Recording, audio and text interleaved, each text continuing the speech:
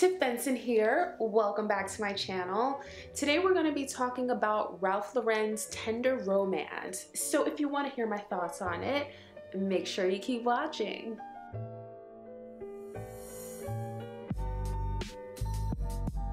So this fragrance was given to me by the Fragrance Foundation. It's actually a part of their 2017 Consumer's Choice Awards. So make sure that you vote and check out their website at fragrance.org, and let's get into the review.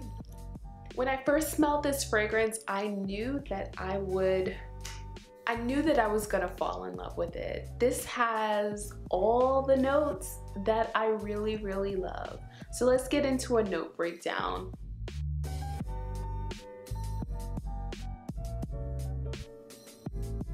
So if I had to describe this in 3 words, I would say it is fruity, musky, sensual. I can go on and on about what this fragrance does, and I'm actually very surprised that I like it. I generally do not reach for designer, mainstream type perfumes, especially Ralph Lauren. No shade, Ralph. I love you. I love your clothes. But I would not normally gravitate towards scents from Ralph Lauren, just being honest. This is a fruity, floral, spicy oriental fragrance. It is so beautifully done. I like that it has the pear note in there, the bergamot. It's really beautiful, the opening of this one. So as far as uniqueness, has something like this been done before? Yes, it has. But don't let that deter you from giving this one a try. You would probably like this if you are a fan of deeper, richer scents, spicy oriental type fragrances. Again, this is a little lighter, this is a little sheerer, which is why I feel like I can wear this through the summer and spring.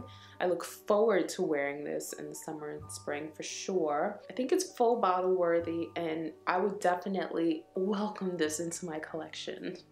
Versatility. This is like, you know, you got your makeup on, you've got your hair done. This is definitely a going out scent. I feel like guys will really like this one. Something about the musk and the benzoin. Benzoin is like one of my favorite notes. It just kind of smells caramelized on the skin. Going out, casual. I mean, I sprayed it on me and I have on like a bodysuit and sweats. So this is definitely one of those fragrances that I would wear if I need like a little pick-me-up and zhuzhing.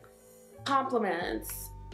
I mean, if I were to smell you wearing this, I would definitely give you a compliment. Like, girl, you smell amazing. So projection. The fragrance projects. This is something that will hover around you, probably distance-wise, I would say maybe about a foot out. However, if you're walking past someone, I'm sure they would smell it on you, because I could smell the power of this one. The fruity top notes are definitely in the air and hover around you. As far as longevity, I feel like this will probably last about 6 to 7 hours. And I already know myself, like, even though this does last quite a long time, I would probably respray this one, just because I'm in love with the opening of this. And since it starts to kind of draw closer to the skin at the 3 to 4 hour mark, I would just respray. So the price of this fragrance is $76. It's kind of up there. I think it's worth it. I do think it's worth it. It's special enough and it smells nice enough that I think it's worth that price tag.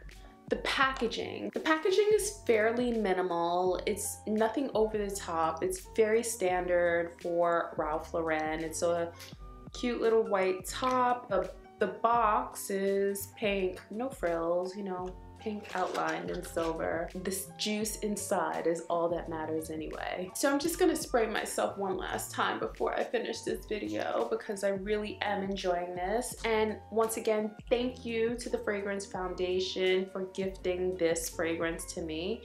Make sure to visit me at tiffbenson.com for more details on this fragrance, and also give this video a big thumbs up if you enjoyed it. Subscribe if this is your first time here, and I'll catch you in the next video. Bye!